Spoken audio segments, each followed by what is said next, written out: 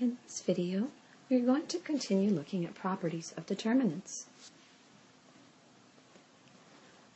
We'll begin by looking at the property finding the determinant of a scalar multiple of a matrix.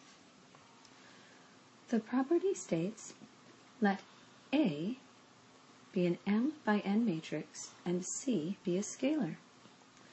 Then the determinant of C times A is given by the determinant of C times A is equal to C, our scalar, raised to the power of n, where n represents the number of rows, multiplied by the determinant of A. Here's an example. Using technology, we can find the determinant of this 3 by 3 matrix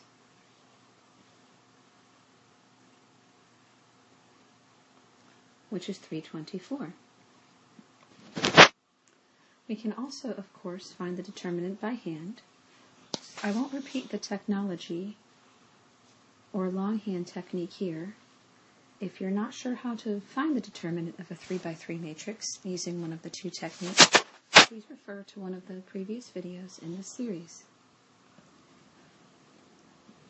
So this matrix determinant we'll think of as determinant of C times A, where each and every term in our matrix was multiplied by the same constant. Here it's pretty easy to see that that constant is the number 3. So, since the determinant of C times A is equal to C to the power of n times determinant of A, we could write this equivalently as 3 to the power of 3, because there are 3 rows in the matrix, times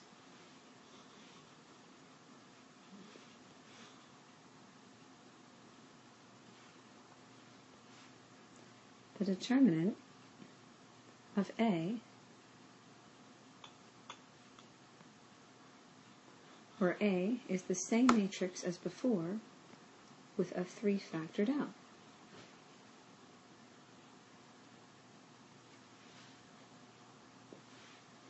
Now we have 3 to the 3rd power is 27, and our determinant turns out to be 12. 27 times 12 is equal to 324.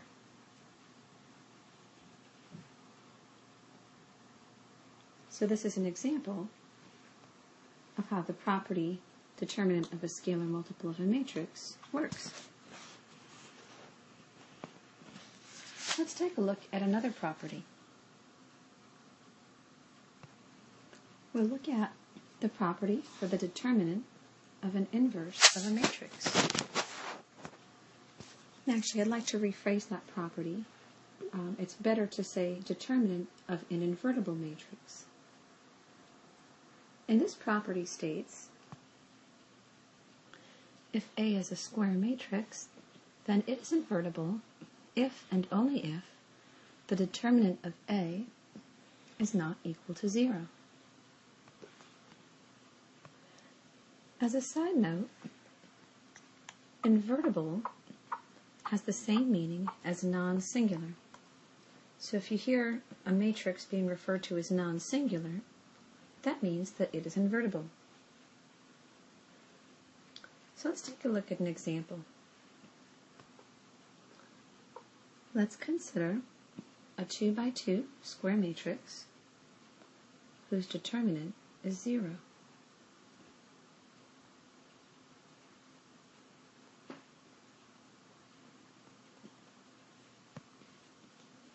If we use a graphing calculator to find its inverse,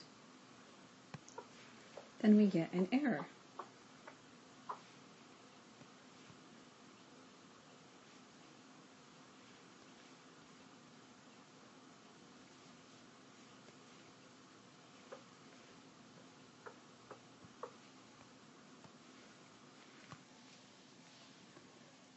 So we're given an error, And the calculator tells us that this is a singular matrix. In other words, that it has no inverse. We could also try finding the inverse manually by using this formula. The determinant of A inverse is equal to 1 divided by the determinant of A. So, in this case, we have 1 divided by 0, which is the determinant of A in this case. And we know that division by 0 is undefined. So the matrix is singular.